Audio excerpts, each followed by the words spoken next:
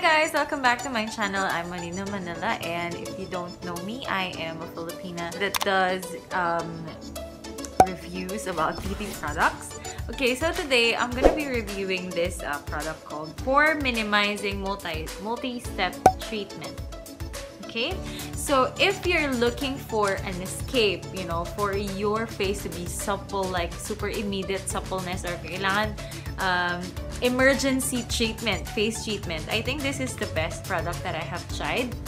Okay, kasi first of all, there was this time na I had a meeting that I have to go to, and then yung face ko nung time na yun is super duper stressed out. Okay, kasi before the meeting, of course, you have to prepare a lot of different things and stuff like that. So I got really stressed, and then my face becomes so dull, you know, of course, because we don't have a perfect skin. Alright, so nung nasa mall ako, nakita ko to, and then I was like, okay, let me just try these, you know, this multi-treatment. Kasi before, I like to try different products, and then nung nakita ko to, sabi ko, okay, let me just try what this is. And it's a two steps. Kasi yung ibang products, ibang mask, 3D mask, one step lang siya. So it's just a mask, and then after you're done, that's it. Okay? So when I tried this product, it was really amazing kasi nung gabing yun, sobrang dull ng skin ko. And then when I woke up in the morning, I'm like, wow, is this my face? Kasi sobrang, alam mo yung nag-glow siya.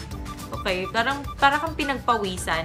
Pero siguro, hindi ko maintindihan eh. Basta parang kang pinagpapawisan. Tapos, sobrang glowing skin mo. Tapos, after nun, lalagyan mo siya ng moisturizer. Okay, pagkatanggal nito, lalagyan mo siya ng moisturizer. So, ang ginawa ko that night, I really exhausted this mask.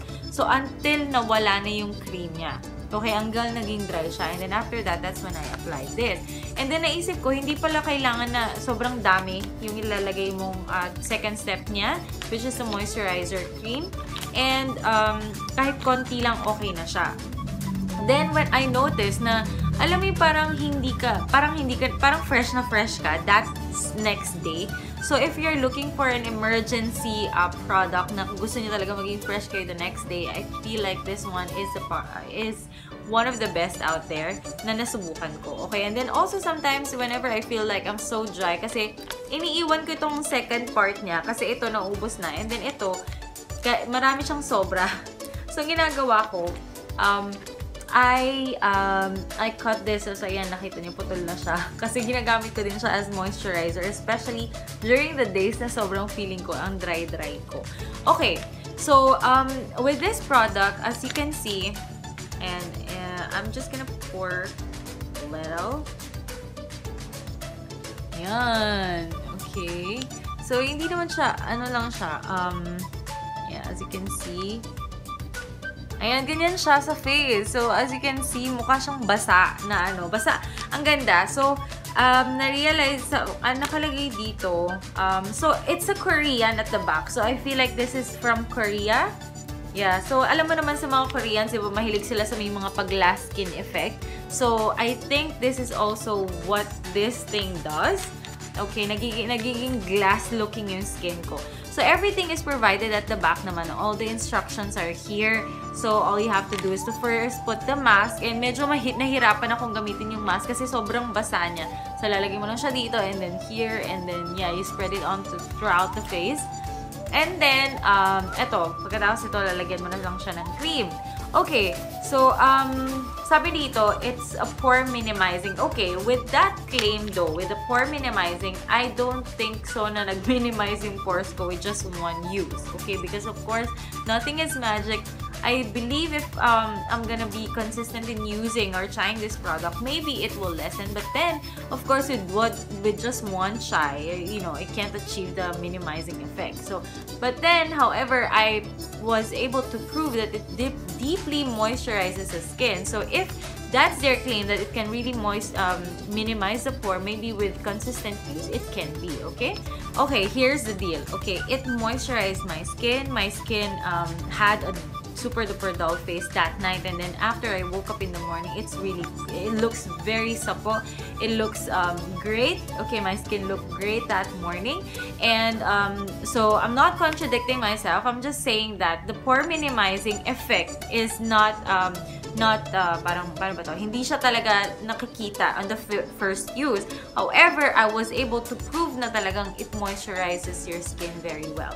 Okay, so maybe if I try to use this like maybe 4 times a week, kaso medyo mahal kasi siya. I think this is worth like 85 pesos or less than that.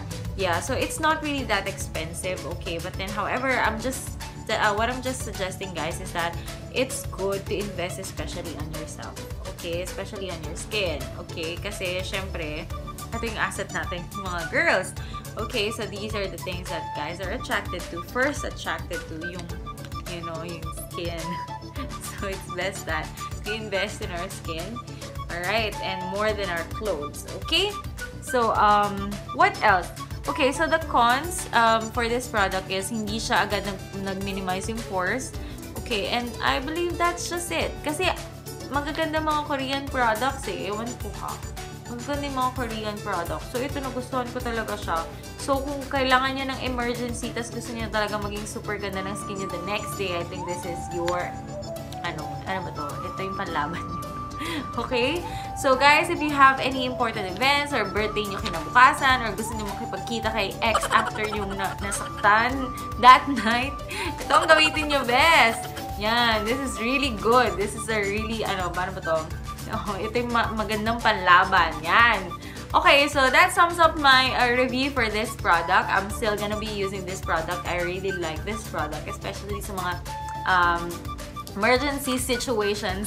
And again, so this is Monina Manila. Thank you so much for watching my channel. If you haven't subscribed yet to my channel, please support me naman. Subscribe nyo na kayo dyan. And you like this video. If you don't like the video, please hit the thumbs down. And please leave a comment so that I can review why you did like it. And if you have any experiences with this product, just leave a comment.